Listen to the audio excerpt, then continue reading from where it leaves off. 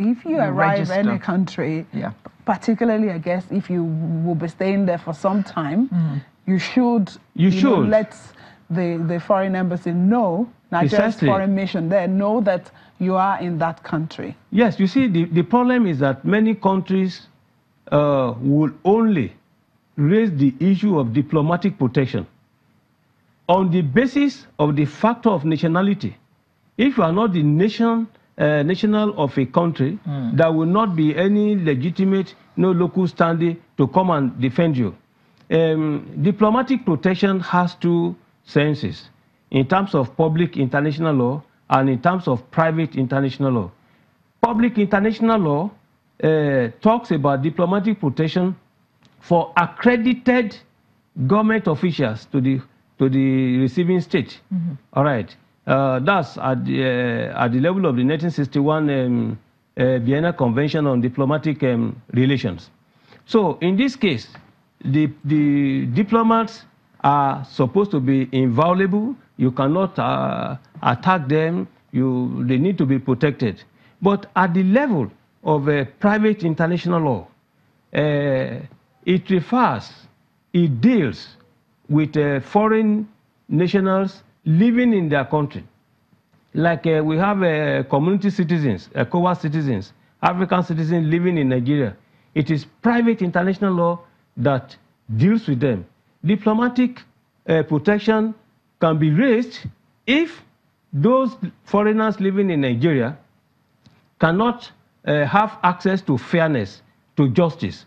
So it is at the level of when there is denial of justice, then their own countries will now come and ask for protection. But the issue is that you have many people having dual citizenship. So it is the effective nationality, all right, that will determine which country can protect.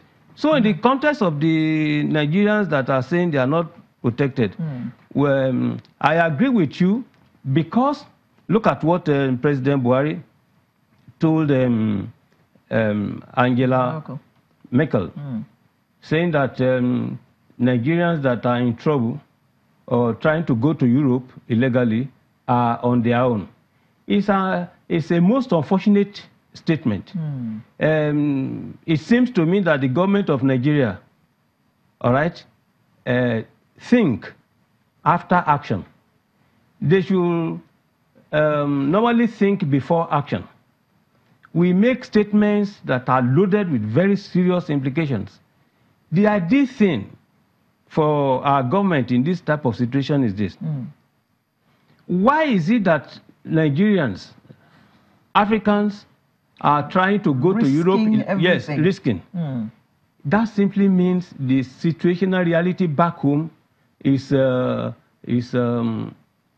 pushing them out. All right. It's not serving as a pool situation, but it's pushing them out. I think what our government, our president, should have said or should have done is simply to discuss with Angela Merkel a negotiation on how to accommodate those itching to go abroad. All right, to say, look, my people want to come to your country, fine. Can't we have a discussion, a negotiation, a sort of MOU, whereby we can be sending to you 1,000 people, all right, for this type of training, etc. So you need to have a platform. It is only in Nigeria that a government will be destroying, its own citizens, discriminating against them, presenting them in a bad something. We're talking about Nigerians overseas feeling like they're not being protected by their country when things happen to them. Now, I'll take it close to home, take it to South Africa. There are lots of Nigerians in South Africa. Those xenophobic attacks happened. What role did our government play in helping out our fellow countrymen who were affected by these killings? It's again a very difficult question to address. Difficult because we claim here in Nigeria that we do have binational commission type of relationship with South Africa. You know, in our foreign policy and relations, we have many levels of collaboration. We do have the general bilateral relations. But under these bilateral relations, a distinction is made at the level of joint commission. Higher than joint commission is an example of that one is the one between Nigeria and Niger Republic, which was established as far back as 1970.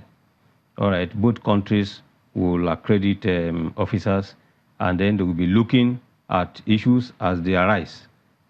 As there are complaints, issues, they meet at their level, and they make recommendations to government. The next level is what they call strategic partnership.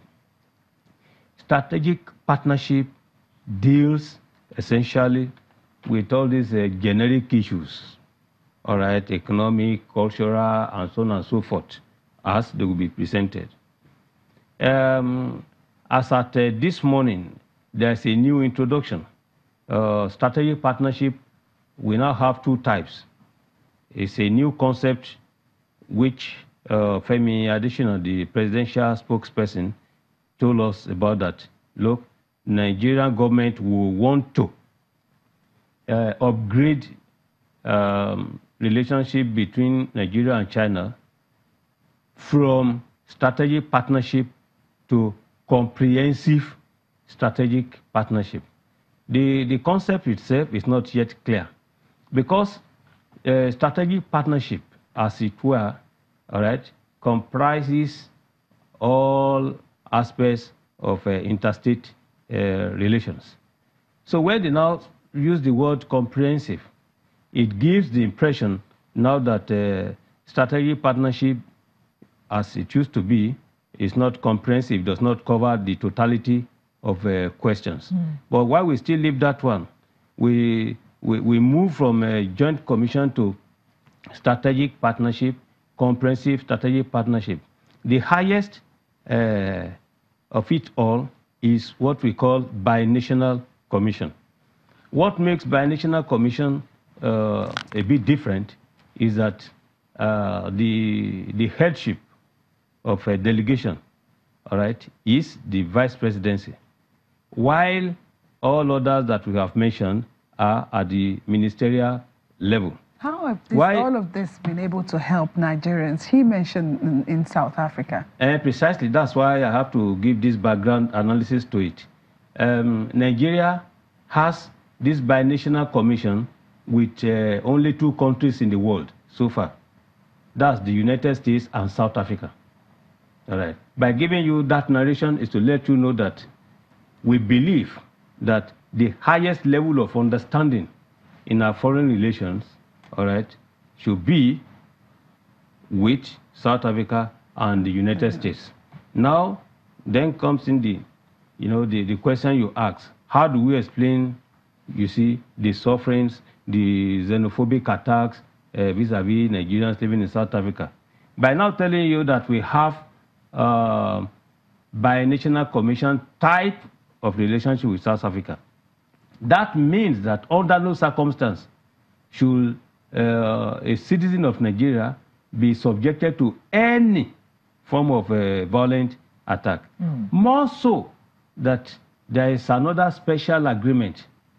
They call it a warning mechanism, by which before there will be any attack, all right, on any Nigerian, before Nigerian interest, okay, can be subject to attack in South Africa and vice versa, look, the warning will have been there. So it's a preventive mechanism. However, the major problem is that it has not worked. Our foreign minister will always tell us that government is doing this, is doing that one. And the government is unnecessarily very slow when it comes to acting. The major reason we do know responsible for misperception of Nigeria and Nigerians in South Africa is simply because, according to the then foreign minister of South Africa, when we asked her, why are we having these problems? They tried to explain that the members of African National Congress relating with us during the anti-apartheid struggle, that they were the international group. ANC has the national group and the international group. We were relating more with the international group. So the national ANC did not and does not know what roles Nigeria had played. Oh dear. And in fact, it was General Buhari, when he was the High Commissioner to South Africa, who drew attention of Abuja Authority to one program in South Africa, in Pretoria, radio television program. They were discussing this anti-apartheid struggle. The commentators by that time made the point that Nigeria was involved in the anti-apartheid struggle for economic motivational reasons.